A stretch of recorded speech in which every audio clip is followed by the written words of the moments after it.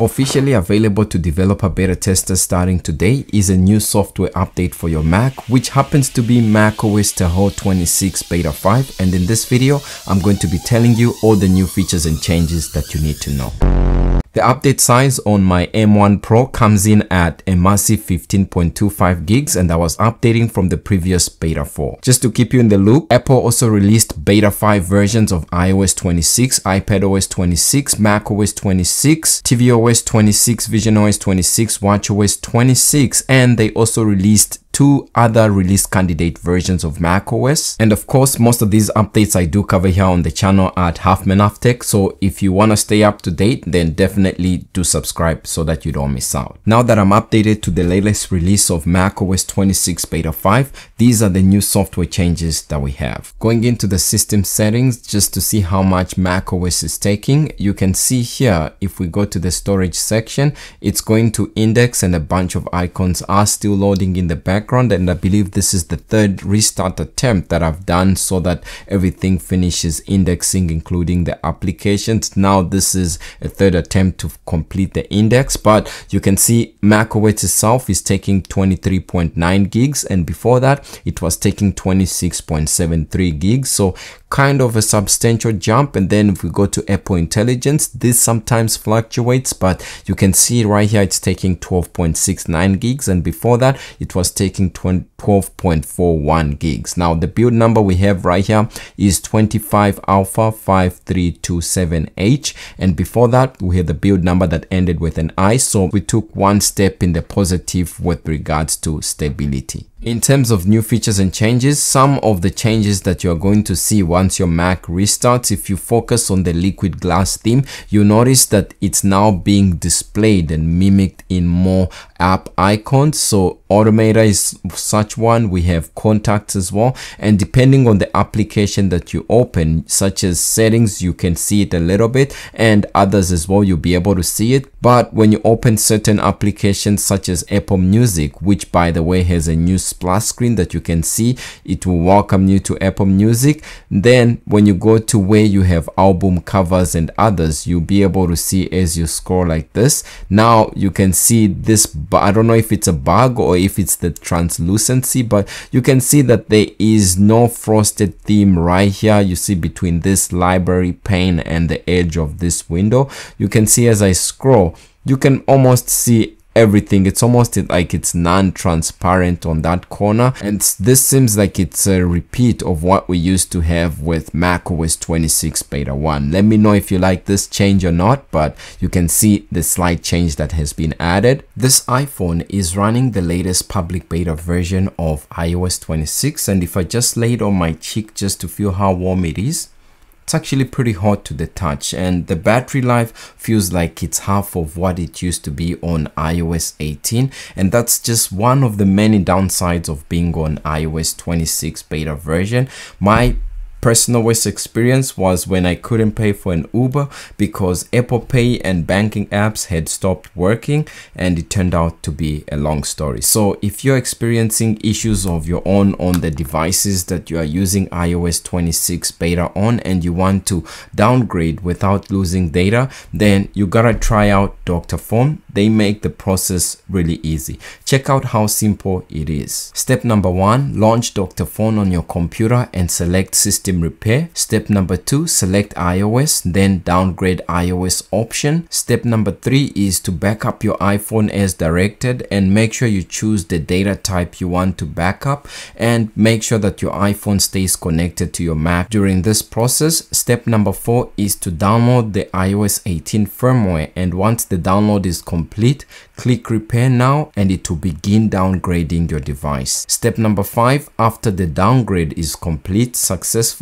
click done, and your iPhone is now running a stable version of iOS 18, and most importantly, your data is safe, and it's pretty much that simple. So to learn more and try it out for yourself, check the links in the description of this video, and shout out to Wondershare Dr. Phone for sponsoring this segment of the video. In the Apple Contacts app, they've changed some of the layouts of things, and the search bar location has also changed. I really wish that the search bar, which you see right here, is in this top corner. I wish that Apple kept it standard in the same location throughout the different applications that at least Apple develops. That way it will be more uniform, but the layout has been updated. This is how it used to look before, and after I updated, this is how it looks. In the wallpaper settings, we have a new change that has been added, and as you might know, we no longer have like a screensaver tab in the settings. Now screensavers fall under wallpapers, it's combined, and this is where the screensavers tab will be. So now if you wanted to get the macOS Tahoe 26 official dynamic wallpaper with a screensaver, you can see now we have a screensaver that's available, and if we go to the screensaver tab, we can click preview and it will preview what we have with macOS 26, which is something that's good, and you can see how it looks. Now you get the clock if you have it set, and you get this wave that shows up, but it actually doesn't end there because there's more changes that have been added. So if you go into your wallpaper section and then you go to where it says landscapes and say show all, you'll be able to see that now they rearrange them according to the release. So you have Tahoe, which is the latest. So you have day, morning, evening, and night, and they are all together. And by the way, if you want to download the actual system files, you can go into your drive and go to your library, and if you select where it says Apple application support right there, and then go to this section that says Apple idle assets and choose customer and go all the way to the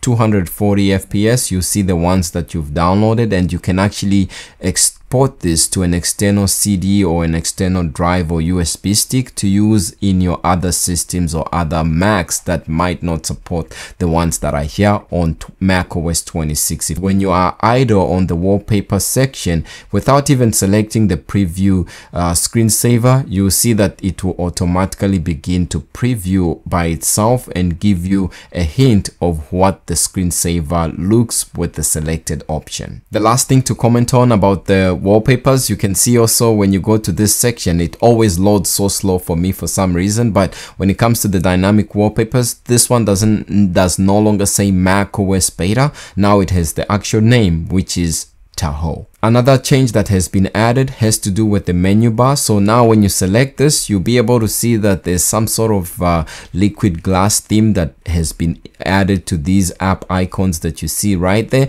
And at the same time, if you go all the way down, this is how the bottom of the control center used to look. So it basically had different wording, and it said reset menu bar and control center, but now they've shortened that phrase to just say reset control center, which is what you see right here on beta 5. When opening the Freeform app for the first time, you're going to be welcomed to a new splash screen. Actually, it opened up on my main display, but you can see what's new in Freeform. They tell you about macOS designs, update to image playground, writing tools, and also recently added. So this is something that's good. Another app that has a new splash screen that tells you what's new, which I was surprised, is the Notes app. So right here, they tell you about notes on Apple Watch, core transcripts, and markdown exports and imports, which were already existing features, but once you update, this is one of the first new splash screens that's going to show up, and it's going to be bouncing up and down depending on if you had it open or not. The Safari version that we have has also been updated. You can see it's version 26.0 with this build number that's now .11.3. One of the things that's kind of unfortunate is that there is no compact tabs yet, so I wish this would be a setting that Apple brings back, like how we used to have it before. But if you are having issues and you want to see a change, definitely send your thoughts and feedback using this feedback assistant app. Another change that has been added, now when you go to share something with someone, you can see that the app icon here for airdrop has actually been improved. So it has richer blue colors, and the orientation as well has changed. Under the system settings, if you go to sound, you can see where the input and output selection is. This section used to look like this before, and then after updating you can see how larger and how the scope of it has basically changed. Alongside this update, Apple also released Xcode 26 beta 5, and something that Apple has just started doing, you can see that they now ship Apple Silicon only builds for Xcode, and you can see this is a universal version, and then this is the Apple Silicon exclusive version, which I think is the first time that Apple is doing this. There's a new icon for the Macintosh HD or hard drive, which gets a new look, and in this update you can see how it's been changed. So you can see the before and after right here. There's a strange behavior with this update whereby if you press F8 on your Mac's keyboard, which is the one that has play pause, by default or with the previous behavior, it used to open the Apple Music app, but now when you press it, it just does nothing at all. So I'm not sure if that's a bug. Other behavior change that can be seen right here is when you access the apps app section and then you double click this apps section. Before, the behavior was different. So when you would click on the apps section, what would happen was that